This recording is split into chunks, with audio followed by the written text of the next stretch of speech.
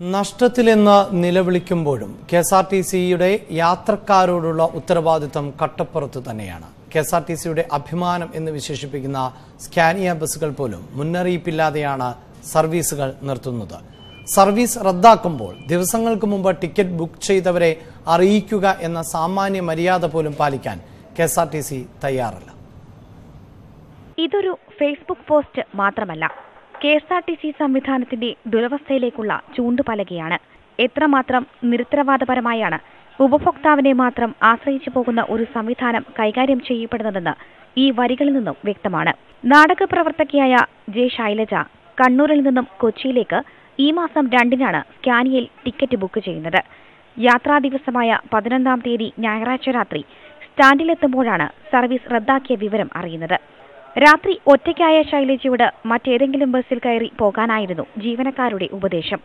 സുരക്ഷയെ മുൻനിർത്തി KSRTC ആശ്രയിക്കുന്നവരെ പെരുവഴിയിലാക്കുകയാണ് KSRTC എന്നും ശൈലജ പറയുന്നു. സ്ത്രീ സുരക്ഷയും പ്രൊട്ടക്ഷനും ഒക്കെ വളരെ കൃത്യമായിട്ട് നമ്മളൊരു സ്ലോഗൻ എയറിംഗ് നടത്തിക്കൊണ്ടിരിക്കുന്ന ഒരു സമയത്ത്, എല്ലാവരും അതിനുവേണ്ടി പരിശ്രമിക്കുന്ന ഒരു സമയത്ത് ഞാൻ ഒറ്റയ്ക്ക് കണ്ണൂർ സ്റ്റേഷനിൽ എന്ത് ചെയ്യണമെന്ന് അറിയാതെ നിന്നുപോയി. സർവീസ് റദ്ദാക്കിയാൽ പകരം സംവിധാനം ഏർപ്പെടുത്തില്ലെന്ന് മാത്രമല്ല, യാത്രക്കാരെ SMS വഴിയെങ്കിലും അറിയിക്കാൻ പോലും കെഎസ്ആർടിസി തയ്യാറല്ല. മൊബൈൽ നമ്പർ അടക്കമാണ് സ്കാനിയിൽ ടിക്കറ്റ് ബുക്ക് ചെയ്യുന്നത്. സർവീസ് റദ്ദാക്കിയതിനെക്കുറിച്ച് തിരുവനന്തപുരത്തെ ബുക്കിംഗ് ആസ്ഥാനത്ത് ഞായറാഴ്ച രാത്രി അന്വേഷിച്ചപ്പോൾ അതേക്കുറിച്ച് അറിയില്ലെന്നായിരുന്നു പ്രതികരണം. ന്യൂസ് 18 കൊച്ചി. വിശദാംശങ്ങളുമായി ഡാനി ഇപ്പോൾ ചേരുന്നു. ഡാനി, കെഎസ്ആർടിസിയുടെ അനാസ്ഥയെക്കുറിച്ച് നിരവധി പരാതികൾ ഉയരുന്നതിനിടെയാണ് സ്കാനിയ സർവീസുകൾക്കെതിരായ പരാതിയും ഉയർന്നു വരുന്നത്. പരാതി അന്വേഷിച്ചപ്പോൾ അതിന് മറുപടി പോലും ലഭിക്കാത്ത പശ്ചാത്തലമാണുള്ളത്. നേരത്തെ തന്നെ ബുക്ക് ചെയ്ത വണ്ടികൾ റദ്ദാക്കുമ്പോൾ അത് അറിയിക്കുക എന്ന സാമാന്യ മര്യാദ പോലും കെഎസ്ആർടിസിയുടെ ഭാഗത്ത് നിന്ന് ഉണ്ടാകുന്നില്ല. യഥാർത്ഥത്തിൽ ഇത്തരം പരാതികളും ആക്ഷേപങ്ങളുമൊക്കെ അധികൃതരുടെ ശ്രദ്ധയിൽപ്പെട്ടിട്ടുണ്ടോ? അഭിലാഷ്, ഇത്തരം പരാതികൾ, അതായത് ഈ രീതിയിൽ കൂട്ടത്തോടെ ബുക്ക് ചെയ്യപ്പെട്ടൊരു വാഹനം എന്തുകൊണ്ട് റദ്ദാക്കി എന്നത് സംബന്ധിച്ച് ഒരു ഔദ്യോഗികമായ ഒരു വിശദീകരണത്തിലേക്ക് കെഎസ്ആർടിസി ഇതുവരെ എത്തിയിട്ടില്ല എന്നതാണ് വസ്തുത. കാരണം അവരുടെ ഏറ്റവും പ്രീമിയം ബ്രാൻഡ് എന്ന് വിശേഷിപ്പിക്കാവുന്ന സ്കാനിയ, അത് ഒന്നുകൂടി നമ്മൾ മനസ്സിലാക്കേണ്ടത്, കാരണം കെഎസ്ആർടിസി നഷ്ടത്തിൽ ഓടുമ്പോൾ അതിനെ ലാഭത്തിലേക്ക് മാറ്റുവാൻ ഇത്തരം പ്രീമിയം സർവീസുകൾ ആവശ്യമാണ് എന്ന് പറയുന്നതോടൊപ്പം തന്നെ അത്തരം സർവീസുകളുടെ കാര്യക്ഷമത സ്വകാര്യ ഗതാഗത സംവിധാനത്തോട് കിടപിടിക്കുന്ന രീതിയിൽ മാറ്റേണ്ടതുണ്ട്. പ്രത്യേകിച്ച് ബാംഗ്ലൂർ റൂട്ടിലൊക്കെ ഓടുന്ന അത്തരം സർവീസ് സെഗ്മെന്റുകളോട് അവർ മത്സരിക്കുകയാണ്. പക്ഷേ ഈ രീതിയിൽ യാത്രക്കാർക്ക് വളരെ ആവശ്യങ്ങളുണ്ട്. യാത്രക്കാർ ഈ സംവിധാനത്തോട് നല്ല രീതിയിൽ തന്നെ പ്രതികരിക്കുന്നു. സ്കാനിയയും വോൾവോയായും നല്ല ബുക്കിംഗ് എല്ലാം വരുന്നുണ്ടെങ്കിൽ പോലും ഈ കെഎസ്ആർടിസിയുടെ നടത്തിപ്പിന്റെ ഭാഗത്തുനിന്ന് ഗുരുതരമായ വീഴ്ച ഉണ്ടാകുന്നു എന്നതാണ് ഈ ശൈലജയുടെ അനുഭവത്തിൽ നിന്ന് തന്നെ മനസ്സിലാക്കാൻ കഴിയുന്നത്. കാരണം ഇതൊരു അറിയിപ്പ് പോലും ഇല്ലാതെ ഇത്തരം സംവിധാനങ്ങൾ നിർത്തലാക്കുന്നു. അതേസമയം നേരത്തെ ബുക്ക് ചെയ്യുമ്പോൾ ഇത്തരം അലർട്ട് മെസ്സേജുകൾ യാത്രക്കാർക്ക് ലഭിക്കാറുണ്ട്. അത് നമ്മൾ ഒരിക്കലും ഇല്ല എന്ന് പറയുന്നില്ല. കെഎസ്ആർടിസിയുടെ ഭാഗത്തുനിന്ന് അത്തരം കണ്ടക്ടറുടെ നമ്പറുകൾ അടക്കമുള്ള സാധനങ്ങൾ നൽകിക്കൊണ്ട് അത്തരം സർവീസുകളോട് അവർ സഹകരിക്കുന്നുണ്ട്. പക്ഷേ ഈ രീതിയിൽ വളരെ അപ്രതീക്ഷിതമായി ഇത്തരം സർവീസുകൾ, പ്രത്യേകിച്ച് ഏറ്റവും എടുത്തു പറയേണ്ടത്, പ്രത്യേകിച്ച് രാത്രിയിൽ ഒരുപക്ഷെ അവസാന ബസ് എന്ന് വിശേഷിപ്പിക്കാവുന്ന രീതിയിൽ 9 മണിക്കുള്ള യാത്രാ മാർഗം ഇല്ലാതാക്കപ്പെടുമ്പോൾ തീർച്ചയായും അത് യാത്രക്കാരെ അറിയിച്ചിരിക്കേണ്ടതാണ്. പക്ഷെ എന്തുകൊണ്ടോ അവരുടെ ഭാഗത്തുനിന്ന് അറിയിപ്പ് വന്നില്ല എന്ന് മാത്രമല്ല, ഇത്തരം വിവരങ്ങൾ നൽകുന്നത് കണ്ണൂർ കെഎസ്ആർടിസി സ്റ്റാൻഡിൽ നിന്നും ഇവർക്ക് യാത്രക്കാർക്ക് നൽകിയ വിവരങ്ങൾ നൽകുന്നത് പോലും വളരെ പരിതാപകരമായ അവസ്ഥയിലായിരുന്നു. കാരണം എന്തിന് അത് ക്യാൻസൽ ചെയ്തു എന്നത് പോലും അറിയിച്ചില്ല എന്ന് മാത്രവുമല്ല, മറ്റൊരു ഉപദേശവും കൂടി നൽകിയെന്നാണ് ശൈലജ പറയുന്നത്. കാരണം 9 മണിക്കത്തെ വണ്ടിക്ക് ബുക്ക് ചെയ്യരുത്, 7 മണിയോടുകൂടിയുള്ള വണ്ടിക്ക് ബുക്ക് ചെയ്യണം. കാരണം അത് ക്യാൻസൽ ചെയ്താൽ അടുത്ത വണ്ടിയെങ്കിലും ഉണ്ടാകുമല്ലോ എന്നൊരു ഉപദേശമാണ് അവർ നൽകിയത്. കാരണം ഇത് ഏത് സമയവും ക്യാൻസൽ ചെയ്യപ്പെടാം എന്നുള്ളൊരു രീതിയിലുള്ളൊരു തൊഴിലാളികൾക്ക് തന്നെ, അല്ലെങ്കിൽ ആ ജീവനക്കാർക്ക് തന്നെ അത്തരമൊരു നിരീക്ഷണം ഉണ്ട് എന്ന് തന്നെയാണ് നമ്മൾക്ക് ഇതിൽ നിന്ന് മനസ്സിലാവുന്നത്. കാരണം ഈ രീതിയിൽ കെഎസ്ആർടിസി മുന്നോട്ട് പോവുകയാണെങ്കിൽ തീർച്ചയായും നഷ്ടത്തിലാണ് എന്ന് പറയുന്നതിൽ വലിയ അതിശയമൊന്നും നമുക്ക് കാണാൻ കഴിയില്ല. കൊച്ചിയെ കുറിച്ച് പറയുകയാണെങ്കിൽ KURTCയുടെ കീഴിലുള്ള നിരവധി ലോ ഫ്ലോർ ബസ്സുകൾ ഇപ്പോഴും കട്ടപ്പുറത്ത് തന്നെയുണ്ട്.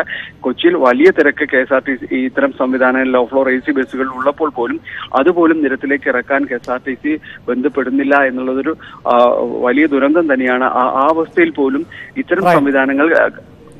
ഡാനിയിലേക്ക് ഞാൻ പറയാം. ഇപ്പോൾ Shri Haridas, KSRTC welfare association നേതാവ് ടെലിഫോൺ ലൈനിലുണ്ട്. ശ്രീ ഹരിദാസ്, യാത്രക്കാർ ഉന്നയിക്കുന്ന പരാതിയാണിത്. നേരത്തെ തന്നെ ബുക്ക് ചെയ്ത വാഹനം റദ്ദാക്കുമ്പോൾ അത് അറിയിക്കുക എന്ന സാമാന്യ മര്യാദ പോലും KSRTCയുടെ ഭാഗത്ത് നിന്ന് ഉണ്ടാകുന്നില്ല.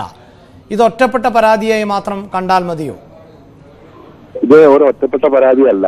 ഇതേ സംബന്ധിച്ച് KSRTCയുടെ ഓപ്പറേഷൻ വിഭാഗത്തിൽ നിന്നും ഇതിന്റെ സർവീസുകളെ തകർക്കുവാനുള്ള സ്വകാര്യ ബസ് ലോബിയുമായി ചേർന്നുകൊണ്ടുള്ള ഗൂഢമായൊരു ശ്രമത്തിന്റെ ഭാഗമാണ്. അതിന്റെ ഭാഗമായിട്ട് തന്നെ ജീവനക്കാരെ ആദ്യം തന്നെ ഇതിൽ നിന്നും മാനസികമായി തകർക്കുവാൻ വേണ്ടി ജീവനക്കാരുടെ ഡ്യൂട്ടി പാറ്റേണിൽ മാറ്റം വരുത്തിക്കൊണ്ട് വിശ്രമമില്ലാതെ ജോലി എടുപ്പിക്കുകയും തന്മൂലം ശാരീരികമായ അവസ്ഥ കൊണ്ട് ജോലിക്ക് എത്താതിരിക്കാൻ പറ്റുന്ന ഒരു സാഹചര്യമാണ് ഇപ്പോൾ ഉള്ളത്. ഡ്യൂട്ടി പരിഷ്കരണത്തിന്റെ ഭാഗമായി ജീവനക്കാരുടെ മേൽ അടിച്ചേൽപ്പിച്ചിട്ടുള്ള വലിയൊരു ദുരന്തമാണ്. അതോടൊപ്പം ഹരിദാസ്, താങ്കൾ പറയുന്നത് പോലെ ഈ സ്വകാര്യ ബസ് ലോബികളുമായി ഒത്തുകളിക്കുന്നത് ആരാണ്? ഒത്തുകളിക്കുന്നത് ഇവിടുത്തെ KSRTCയുടെ ഓപ്പറേഷൻ വിഭാഗം ഒന്നടങ്കമാണ്. ഇവിടുത്തെ റണ്ണിംഗ് സമയത്തിന്റെ കാര്യത്തിലാണെങ്കിലും പെർമിറ്റ് ഇല്ലാതെ ഓടുന്ന വണ്ടികളുടെ കാര്യത്തിലുള്ള സമീപനമാണെങ്കിലും എടുക്കുന്ന KSRTCയുടെ നിലപാട് സംശയാസ്പദമാണ്. അതുകൊണ്ട് തന്നെ ഞങ്ങൾ ജീവനക്കാർക്ക് തന്നെ ഇതിനകത്ത് ബുദ്ധിമുട്ടുണ്ട്. ഞങ്ങൾ അതോടൊപ്പം തന്നെ ജീവനക്കാരെ മാനസികമായിട്ട് തകർക്കുവാൻ വേണ്ടിയാണ് ഇവിടുത്തെ ഡ്യൂട്ടി പരിഷ്കരണം പോലുള്ള സംഭവങ്ങൾ കിട്ടിക്കൊണ്ടിരുന്ന ഡ്യൂട്ടി പോലും ഇല്ലാതെ ജീവനക്കാർ രോഗികളായി മാറ്റപ്പെടുന്നതുകൊണ്ടാണ് വണ്ടി മുടങ്ങിക്കൊണ്ടിരിക്കുന്നത്. ഹരിദാസ്, ഇത്തരം വിഷയങ്ങളിലൊക്കെ ഈ യൂണിയനുകൾ ഇടപെടുന്നില്ലേ? നിരന്തരം യൂണിയനുകളുടെ സമ്മർദ്ദമൊക്കെ ഉണ്ടല്ലോ KSRTC. ഇവിടെ യൂണിയനുകളുടെ സമ്മർദ്ദം എന്ന് പറയുമ്പോൾ അംഗീകാരമുള്ള യൂണിയനുകളെ മാത്രമേ മാനേജ്മെന്റ് അംഗീകരിക്കുന്നു എന്നുള്ളൊരു വാസ്തവമാണ്.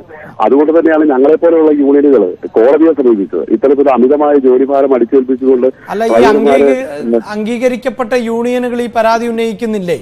അപ്പൊ യൂണിയനുകളും ഇതിന് കൂട്ടുനിൽക്കുകയാണ്. പെട്ട ആളുകൾ തന്നെ മിഡിൽ മാനേജ്മെന്റിന്റെ വിഭാഗത്തിലുള്ള ആളുകളാണ് യൂണിയന്റെ നേതാക്കൾ എന്നുള്ളൊരു വിരോധാഭാസം KSRTCയിൽ മാത്രമുള്ളൊരു സംഭവമാണ്. അവര് മാനേജ്മെന്റിന്റെ ഒരു ഭാഗം തന്നെയാണ്.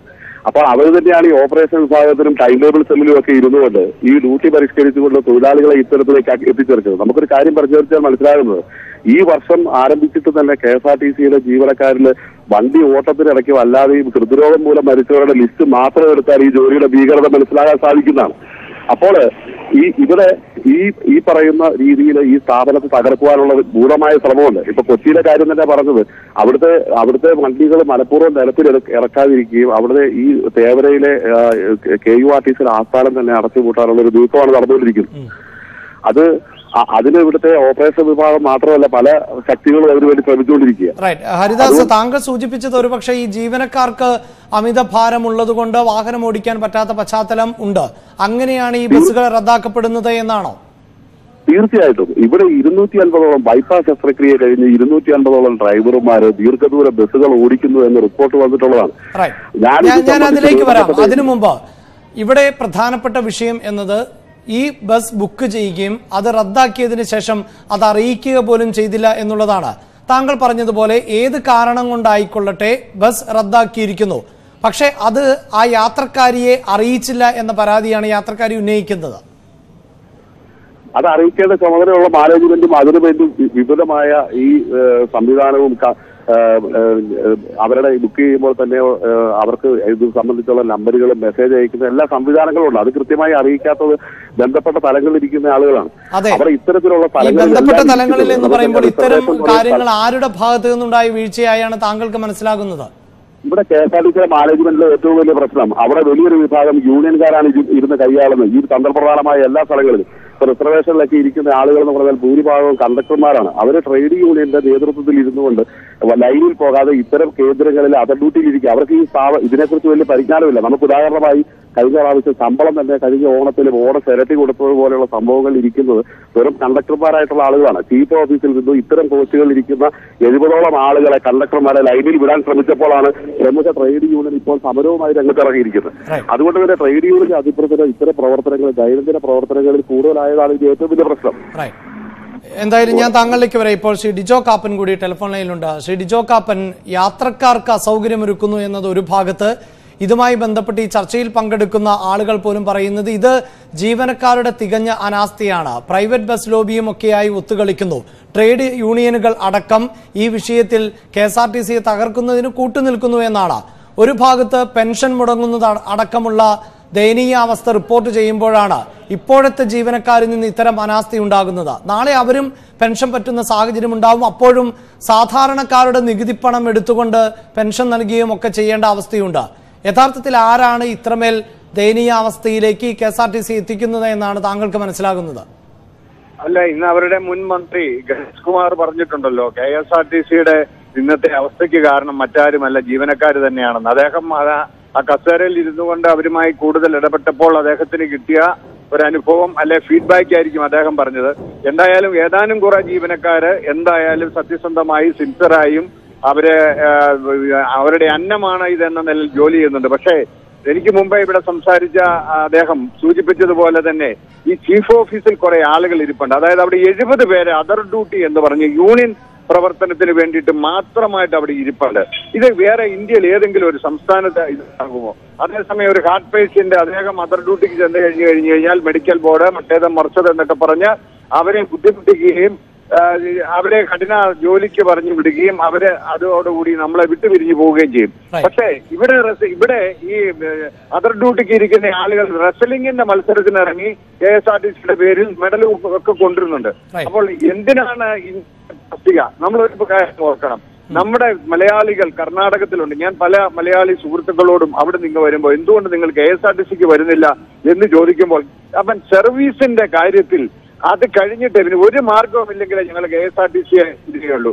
ഉദാഹരണത്തിന് എറണാകുളത്ത് നിന്ന് ബാംഗ്ലൂർക്ക് പോകാനുള്ള ഒരു പാസഞ്ചർ 6:10 ഇടപ്പള്ളി ആളാണെങ്കിൽ കർണാടക വണ്ടിയാണെങ്കിൽ ഈ ആളെ ഫോണിൽ വിളിച്ചു പറയും ടൗണിൽ ഒരു പ്രകടനം നടക്കുന്നു, നിങ്ങൾ അവിടെ തന്നെ നിന്നു, എത്ര ലേറ്റ് ആണെങ്കിലും ഞങ്ങൾ വരും, വണ്ടി പുറപ്പെട്ടിട്ടുണ്ടെന്ന് പറയും.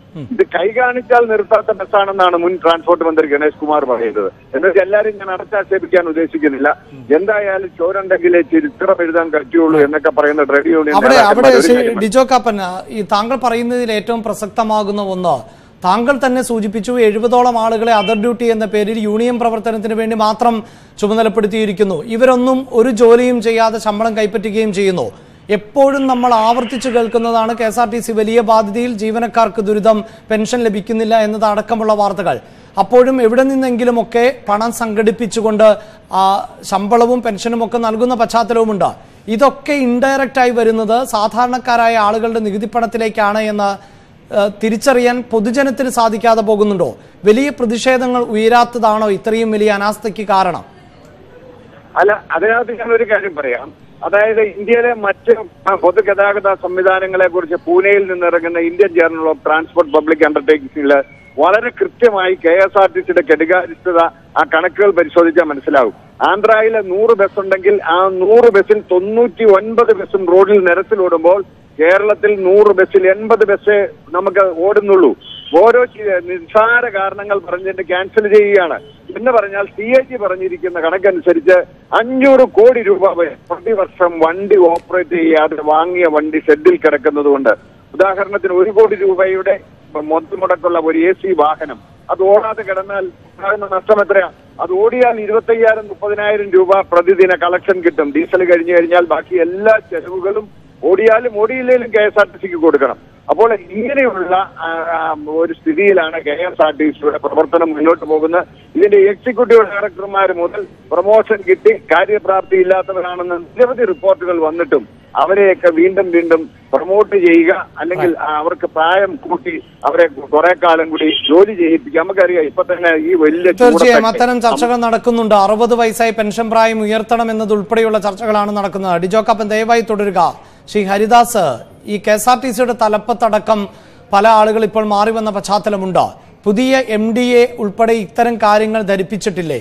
ഗതാഗത മന്ത്രിക്കൊന്നും ബോധ്യമില്ലാത്തതാണോ ഇത്തരം വിഷയങ്ങൾ? ഞങ്ങൾ MD വിളിച്ചു ചേർത്ത് ചർച്ചയിൽ ഈ കാര്യങ്ങളെ കുറിച്ച് വളരെ വിശദമായി പറഞ്ഞതാണ്. അപ്പോൾ ഇതിന്റെ ഞങ്ങൾക്ക് ബുദ്ധിമുട്ടെന്ന് പറയുന്നത് പൊതുവായി പറയുമ്പോൾ എല്ലാവരും ജീവനക്കാരെന്നാണ് പറയുന്നത്. ഇതിനകത്ത് യൂണിയൻ നേതാക്കളായിട്ടുള്ള അംഗീകൃത യൂണിയന്റെ ഈ പ്രതിപക്ഷത്തെയും ഭരണപക്ഷത്തെയും അംഗീകൃത യൂണിയന്റെ നേതാക്കളായിട്ടുള്ള 10,000 ആളുകൾ മാത്രം അനുഭവിക്കുന്ന ഒരു സുഖസൗകര്യത്തിന്റെ പേരിലാണ് 30,000 ആത്മാർത്ഥത്തോടെ ജോലി ചെയ്യുന്ന 35,000 ജീവനക്കാരായിട്ടുള്ള ഞങ്ങൾ സാധാരണക്കാരായിട്ടുള്ള ആളുകൾ ഈ പാപഭാരം മുഴുവൻ ഈ ആരോപണങ്ങൾ കേൾക്കേണ്ടി വരുന്നത്. ഇവരെ നിയന്ത്രിക്കാൻ MDയെ കൊണ്ട് സാധിക്കുമെന്ന് ഞാൻ കരുതുന്നില്ല. ഈ MD അല്ല ഇതിന് മുമ്പുള്ള MDമാരിൽ നിന്നും തന്നെ പലപ്പോഴും പറഞ്ഞിട്ടുള്ളതാണ്. ഇവരെ നിയന്ത്രിക്കുവാൻ സാധിക്കാത്തതിന്റെ പ്രധാനപ്പെട്ട പ്രശ്നം KSRTCയിലെ ട്രേഡ് യൂണിയന്റെ തലപ്പത്ത് മിഡിൽ മാനേജ്മെന്റിലുള്ള ആളുകൾ ഇരിക്കുന്നു എന്നുള്ളതാണ്. ഓഫീസർമാരാണ് ഞങ്ങളുടെ യൂണിയൻ നേതാക്കന്മാരായിട്ടിരിക്കുന്നത്. അത്തരം ഒരു സ്ഥിതിവിശേഷം KSRTC മാത്രം തൊഴിലാളികളുടെ നേതാവ് തൊഴിലാളിയല്ല. പകരം തൊഴിലാളികളുടെ നേതാവായിട്ടിരിക്കുന്ന ആൾ ആ യൂണിറ്റിലെ ഓഫീസറാണ്. അത്തരത്തിലൊരു കാര്യമാണ് കഴിഞ്ഞ ദിവസം ഒരു രാഷ്ട്രീയ പാർട്ടിയുടെ പ്രകടനത്തിൽ KSRTCയുടെ വിജിലൻസ് വിഭാഗം മേധാവി ആ ട്രേഡ് യൂണിയന്റെ പ്രകടനത്തിൽ പങ്കെടുത്തത്. ഇത്തരത്തിൽ എങ്ങനെയാണ് ഒരു തൊഴിലാളിക്ക് നീതി ലഭിക്കുന്നത്? ഇവിടെ തൊഴിലാളികൾ മരിച്ചു വീഴപ്പെട്ടുകൊണ്ടിരിക്കുകയാണ്.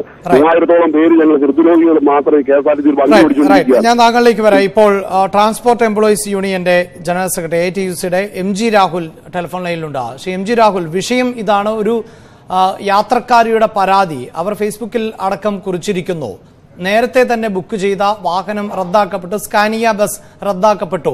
അത് അറിയിക്കുക എന്ന സാമാന്യ മര്യാദ പോലും KSRTCയുടെ ഭാഗത്ത് നിന്ന് ഉണ്ടായില്ല.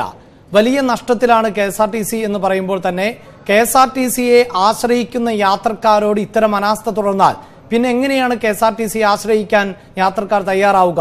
ആരുടെ ഭാഗത്ത് നിന്നാണ് ഇവിടെ പരാജയം സംഭവിക്കുന്നത്?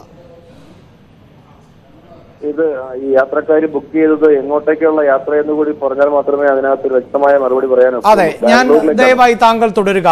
യാത്രക്കാർ തന്നെ ഇപ്പോൾ ടെലിഫോൺ ലൈനിലുണ്ട്. ഈ പരാതി ഉന്നയിച്ച ശൈലജ ഉണ്ട്. ശൈലജ, കുറച്ചുകൂടി വ്യക്തമായി താങ്കൾക്ക് പറയാം, എവിടെ നിന്ന് എപ്പോൾ എങ്ങോട്ടേക്ക് ഏത് ദിവസം ആയിരുന്നു യാത്ര? 11-ാം തീയതി കണ്ണൂരിൽ നിന്ന് എറണാകുളത്തേക്ക് രാത്രി 9:35 കണ്ണൂർ സ്റ്റേഷനിൽ നിന്ന് വിടുന്ന മംഗലാപുരത്ത് നിന്ന് സ്റ്റാർട്ട് ചെയ്യുന്ന സ്കാനിയ. താങ്കൾക്കുണ്ടായ അനുഭവം പറയൂ.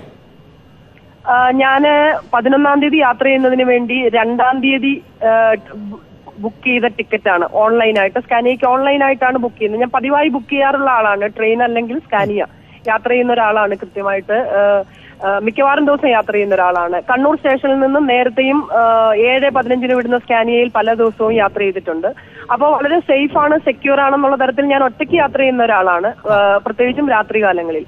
അപ്പോ എന്നെ കൊണ്ടുവിടാൻ വന്ന ആളിനോട് പോലും 8:50 ആയപ്പോൾ തിരിച്ചു പോയിക്കോളൂ, സ്കാനിയാണ്, വളരെ ഉറപ്പാണ് എന്ന് പറഞ്ഞിട്ട് ഞാൻ വളരെ സേഫ് ആയിട്ട് അവിടെ ഇരിക്കും. 9:15 ആയിട്ടും 20 ആയിട്ടും എന്റെ ഫോണിൽ സാധാരണ വരാറുള്ള ഒരു പതിവ് മെസ്സേജ് ഉണ്ട്. ആ വണ്ടിയിലെ കണ്ടക്ടറുടെ കയ്യിലുള്ള ഫോണിലെ ഒരു നമ്പർ അടക്കം നമുക്കൊരു SMS മെസ്സേജ് വരാറുണ്ട്. 9:20 ആയിട്ടും എനിക്ക് അങ്ങനെ ഒരു മെസ്സേജ് വരാതിരുന്നപ്പോ ഞാൻ ഉള്ളിൽ കയറി അവിടെയുള്ള ഇൻഫർമേഷൻ ഓഫീസറോട് ചോദിച്ചു, ഇന്ന് ഇവിടുന്ന് വിടുന്ന വണ്ടിയുടെ അവസ്ഥ എന്താണ്, എനിക്ക് ഇതുവരെ SMS വന്നിട്ടില്ല. അപ്പോഴാണ് അവര് ഇങ്ങനെ ഒരു ബസ് ഉണ്ടോ എന്ന് പരസ്പരം ചർച്ച ചെയ്യുന്നു. അപ്പൊ ഞാൻ ആകെ അങ്കലാപ്പിലായി. കാരണം എന്നെ കൊണ്ടുവിടാൻ വന്നവർ തിരിച്ചും പോയി കഴിഞ്ഞു. ബസ് ഉണ്ടോ എന്ന് ചോദിക്കുന്നു, നോക്കട്ടെ എന്ന് പറയുന്നു. അതിനുശേഷം പോയിട്ടൊരു ചാർട്ട് കമ്പ്യൂട്ടറിൽ നിന്ന് എടുത്തുകൊണ്ട് വരുന്നു. ബസ്സൊക്കെ ഉണ്ട്, നമ്പരൊക്കെ ഉണ്ട്, ശരിയാണ് എന്ന് പറഞ്ഞിട്ട് ആള് കുറെ ഫോൺ വിളിക്കുന്നു. പയ്യന്നൂരേക്ക് വിളിക്കുന്നു, മംഗലാപുരത്തേക്ക് വിളിക്കുന്നു. അപ്പൊ എനിക്കൊന്നും മനസ്സിലായില്ല. കുറച്ച് കഴിഞ്ഞപ്പോ പറഞ്ഞു ബസ് ഉണ്ടായിരുന്നു, പക്ഷെ ബസ് ക്യാൻസൽ ആയിപ്പോയി, സോറി. അപ്പൊ ഞാൻ പറഞ്ഞു, അയ്യോ, അങ്ങനെയാണെങ്കിൽ ഇത്രയും സെക്യൂർ ആയിട്ടുള്ള ഒരു വണ്ടി ബുക്ക് ചെയ്തിട്ട് അപ്പോൾ ഒരു ഇൻഫർമേഷൻ നമുക്ക് തരണ്ടേ? അത് ഞാൻ ഒറ്റയ്ക്ക് യാത്ര ചെയ്യുന്ന ഒരു സ്ത്രീയാണ്. അതെന്റെ ചാർട്ട് നോക്കി, എന്റെ ബുക്കിംഗ് നോക്കിയാൽ അറിയാം ഞാനൊരു ഫീമെയിൽ ട്രാവലർ ആണെന്നുള്ള കാര്യം. അതിനെപ്പോലും പരിഗണിച്ചില്ലല്ലോ, എന്തുകൊണ്ട് അറിയിച്ചില്ല? എന്താണ് ബദൽ എന്തെങ്കിലും പദ്ധതി ഉണ്ടോ നിങ്ങൾക്ക് എന്നെ സേഫ് ആയിട്ട് വിടാൻ? അപ്പൊ പറഞ്ഞു, ഇല്ല മാഡം അങ്ങോട്ട് മാറി നോക്കൂ, ഏതെങ്കിലും ബസ് ഉണ്ടെങ്കിൽ അതിൽ കയറിപ്പോയിക്കോളൂ, വേറെ ഒന്നും ഞങ്ങൾക്ക് ചെയ്യാൻ പറ്റില്ല എന്ന് പറഞ്ഞു. അപ്പോ കുറച്ചും കൂടി ഡീറ്റെയിൽ ആയിട്ട് അവരോട് സംസാരിച്ചപ്പോ പറഞ്ഞു, ഈ 3 ദിവസമായി ഈ സർവീസ് ട്രിപ്പ് ക്യാൻസൽ ആക്കിയിട്ട് ഇന്നലെയും മിനിഞ്ഞാന്നും വോൾവോ ബസ് പകരമായിട്ട് വിട്ടിരുന്നു, ഇന്ന് ആ വോൾവോ ബസ്സും ക്യാൻസൽ ആക്കി എന്ന് പറഞ്ഞു. ആകെ സ്റ്റണ്ടായിപ്പോയി. കണ്ണൂർ ബസ് സ്റ്റേഷനിൽ രാത്രി 10 മണി കഴിഞ്ഞ സമയത്ത് എനിക്ക് പിറ്റേ ദിവസം എറണാകുളത്ത് ഒരു അസൈൻമെന്റ് ഉണ്ട്. ഞാനൊരു ആർട്ടിസ്റ്റാണ്. 10 മണിക്ക് എനിക്ക് അവിടെ അപ്പിയർ ചെയ്യേണ്ടതാണ്. ഞാൻ അത്രയും കാൽക്കുലേറ്റ് ചെയ്ത് ട്രിപ്പ് പ്ലാൻ ചെയ്തിട്ട് എനിക്ക് എന്ത് ചെയ്യുന്ന അറിയില്ല. ആരോഗ്യ പ്രശ്നം ഉണ്ടാകുന്ന അവസ്ഥയുണ്ട്, കാലാവസ്ഥയുടെ പ്രശ്നമുണ്ട്. അവിടെ കണ്ണൂർ സ്റ്റേഷൻ കുത്തിയിരുന്നിട്ടാണ് ഇങ്ങനെ ഒരു ഫേസ്ബുക്ക് എഴുതി ആരോട് സംസാരിക്കണം, വളരെ ഹെൽപ്ലെസ് ആയ ഒരു അവസ്ഥയിലാണ് ഇങ്ങനെ ഒരു ഫേസ്ബുക്ക് പോസ്റ്റ്. എന്ത് മറുപടി കിട്ടും? പലരും എന്നെ ഫേസ്ബുക്കിൽ പരിഹസിച്ചു. അത് തന്നെ നമ്മുടെ സിസ്റ്റത്തോടുള്ള ഒരു വലിയ ഇതാണ്. മറുപടി കിട്ടുകയാണെങ്കിൽ ഞങ്ങളെ ഒന്ന് വിളിച്ചറിയിക്കണേ. ഇത് ലോകത്തെ സംഭവം. അതോടൊപ്പം താങ്കൾ പിന്നീട് തിരുവനന്തപുരത്ത് ബന്ധപ്പെട്ടപ്പോൾ അവിടെ നിന്ന് എന്തായിരുന്നു ലഭിച്ച പ്രതികരണം? മറുപടി പറയാൻ പോലും ആരും ഉണ്ടായില്ല എന്നുള്ളതാണ്. റൈറ്റ്. രാഹുൽ, ഞാൻ ആവർത്തിക്കുന്നില്ല, വ്യക്തമായി കാണുമല്ലോ. തീർച്ചയായും ഈ പരാതി വാസ്തവമാണെന്നുണ്ടെങ്കിൽ ഏറെ ഗൗരവതരമായ വിഷയമാണ്. ഒരു ഘട്ടത്തിലും അല്ല, വാസ്തവമാണ് എന്നുണ്ടെങ്കിൽ എന്ന് താങ്കൾക്ക് ഇപ്പോഴും സംശയമാണ്? തീർച്ചയായും ഇപ്പോൾ ഒരു പരാതി പറയുന്നതാണ്. അത് KSRTC ഏത് നിലയിലാണ് ഒരു സർവീസ് ക്യാൻസൽ ആക്കപ്പെട്ടത് എന്നത് സംബന്ധിച്ച് പരിശോധിച്ചാൽ മാത്രമേ നമുക്ക് പറയാനൊക്കൂ. കാരണം ഈ യാത്രക്കാർ തന്നെ ആദ്യം പറയുന്നത് ഏറ്റവും സെക്യൂർ ആയി യാത്ര ചെയ്യാൻ ഞാൻ പ്രിഫർ ചെയ്യുന്നത് KSRTC ആണ്. ഇത്രയും കാലം KSRTC തന്നെ ആശ്രയിച്ച ഒരു ബുദ്ധിമുട്ടും അവരെ സംബന്ധിച്ചിടത്തോളം ആ യാത്രക്കാർക്ക് കൃത്യമായി പറഞ്ഞു. ആദ്യമായി ഉണ്ടായ ഒരു സംഭവമാണ്. ആ സംഭവം നിൽക്കുമ്പോൾ അതുവരെ KSRTC നടത്തിയ സേവനങ്ങളെ എല്ലാം അവർ തന്നെ പറയുമ്പോൾ അതിനെ നമ്മൾ മറച്ചു വെച്ചിട്ട് കാര്യമില്ല. സ്വാഭാവികമായി അതുകൊണ്ടാണ് ഞാൻ പറഞ്ഞത്, അന്നേ ദിവസം ഉണ്ടായ സാഹചര്യം എന്തായാലും അത് ഒരു ഘട്ടത്തിൽ ഉണ്ടാകാൻ പാടില്ലാത്തതാണ്. കാരണം ഓൺലൈൻ റിസർവേഷൻ നടത്തിയ യാത്രക്കാർക്ക് ഏതൊരു സർവീസ്, ഒരുപക്ഷെ ബസ് നമുക്കറിയാം സാങ്കേതികമായ സംവിധാനം അതിന്റെ തകരാറൊക്കെ പെട്ടെന്ന് ഉണ്ടായി കഴിഞ്ഞാൽ ഒരു പകരം ഓൾട്ടർനേറ്റീവ് എന്ന നിലയിൽ നമുക്ക് സ്കാനിയയോ വോൾവോയോ പകരം പിടിച്ചുവിടാൻ നമുക്ക് പറ്റില്ല. ഒരു ഫാസ്റ്റോ സൂപ്പർ ഫാസ്റ്റോ ഒക്കെ ആണെങ്കിൽ നമുക്ക് പകരം ബസ് അറേഞ്ച് ചെയ്യാൻ പറ്റും. ഇത് ഉള്ള ബസ്സുകൾക്കനുസൃതമായി നമ്മളൊരു ഷെഡ്യൂൾ നിശ്ചയിച്ചിരിക്കുകയും ബസ്സുകൾ സ്പെയർ ഇല്ലാതെ വരുന്നൊരു സാഹചര്യവും സ്വാഭാവികമായി നിലവിലുണ്ടാകും.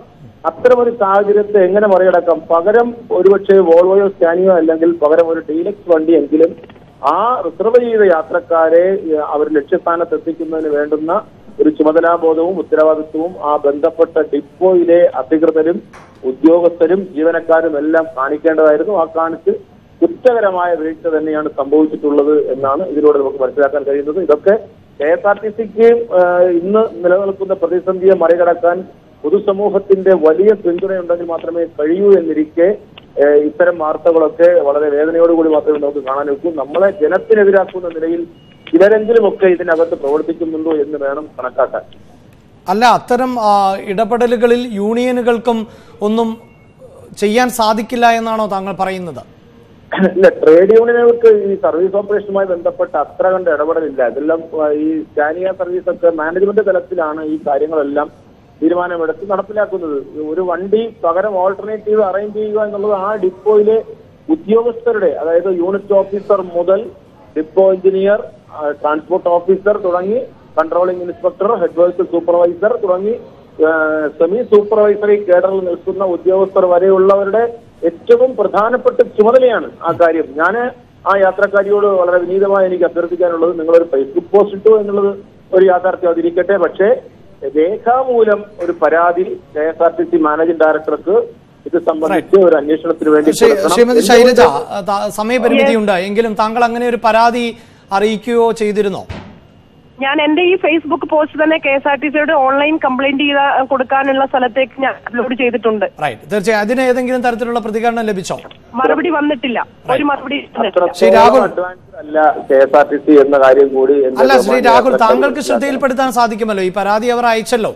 തീർച്ചയായും ഞങ്ങൾ ശ്രദ്ധയിൽപ്പെടുത്തുന്നതിനേക്കാൾ ഏറ്റവും മെച്ചം അല്ല, താങ്കളുടെ ശ്രദ്ധയിൽപ്പെടുത്തുക എന്നുള്ളതല്ല, ഇത് പരാതിയായി തന്നെ ഈ ഫേസ്ബുക്ക് പോസ്റ്റ് KSRTCയുടെ കംപ്ലൈന്റ് സെല്ലിൽ അറിയിച്ചു എന്നാണ് ഈ ശൈലജ പറയുന്നത്. പക്ഷേ അതിന് മറുപടി ലഭിച്ചിട്ടില്ല. അഗ്രീവ്ഡ് പാർട്ടി അവരുടെ റിട്ടേൺ പരാതിയായി തന്നെ ഒരു ഇമെയിൽ ചെയ്താൽ മതിയല്ലോ. അവർക്ക് ഇപ്പോൾ ഇരുന്നു കൊണ്ട് ഒരു ഇമെയിൽ KSRTC MDയുടെ മെയിലിലേക്ക് ഒരു ഇമെയിൽ ചെയ്താൽ ഇതിന് മേൽ അന്വേഷണം ഉണ്ടാകും. അന്വേഷണത്തിന് മേൽ കുറ്റക്കാരുണ്ടെങ്കിൽ അവർക്കെതിരെ കർശനമായ നടപടി ഉണ്ടാകും. ഞാൻ സമയപരിമിതി മൂലമാണ്. ശൈലജയും ഇത് ശ്രദ്ധിച്ചിട്ടുണ്ടാകുമെന്ന് തന്നെ പ്രതീക്ഷിക്കുന്നു. വളരെയധികം നന്ദി ശ്രീമതി ശൈലജ. ഹരിദാസ്, MG രാഹുലൊപ്പം ഡിജോ കാപ്പൻ ചർച്ചയിൽ പങ്കെടുത്തതിന്. KSRTC വലിയ സാമ്പത്തിക പ്രതിസന്ധിയിൽ എന്ന് പറയുകയും പെൻഷൻ പോലും നൽകാൻ KSRTCക്ക് സാധിക്കാതിരിക്കുകയും ചെയ്യുമ്പോഴാണ് KSRTCയുടെ അഭിമാനമായ സ്കാനിയ സർവീസുകളിൽ മേൽ പരാതി ഉയരുന്നത്. സ്കാനിയ സർവീസ് റദ്ദാക്കി എന്നത് അറിയിക്കാൻ പോലുമുള്ള സാമാന്യ മര്യാദ വളരെ ദിവസങ്ങൾക്ക് മുമ്പ് തന്നെ ബുക്ക് ചെയ്ത യാത്രക്കാരിയോട് കാണിച്ചില്ല എന്ന ആക്ഷേപമാണ്, പരാതിയാണ് ഉന്നയിക്കപ്പെട്ടത്. വാർത്തയുടെ വിശദാംശങ്ങളാണ് ഞങ്ങളുടെ പ്രതിനിധി ഡാനി പോൾ നൽകിയത്.